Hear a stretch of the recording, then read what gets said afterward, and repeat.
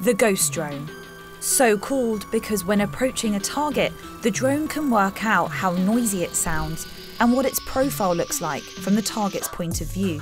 The operator can push it back to the point where it can't be heard by the target. You could be anywhere in the world, as long as you can get a telephone signal, you could fly this bit of kit. So you could have somebody in a bunker, for example, in Northolt, flying this drone at Akrotiri. With its single rotor design, it can take off vertically and land in confined spaces.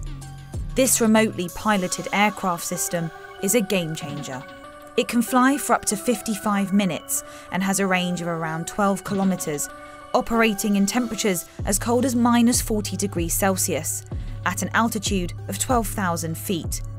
The Ghost weighs around 17 kilos and it's used to detect and track targets, useful for intelligence, surveillance and reconnaissance, or ISR as it's known.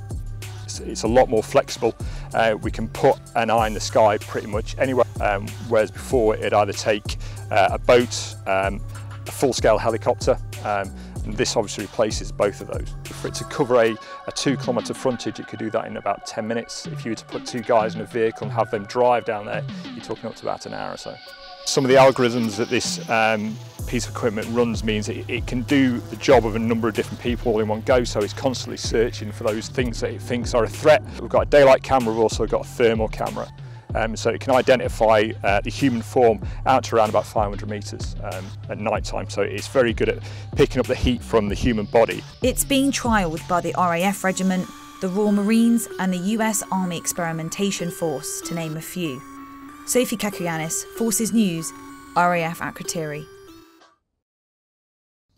If you enjoyed this video, don't forget to like and subscribe to our channel.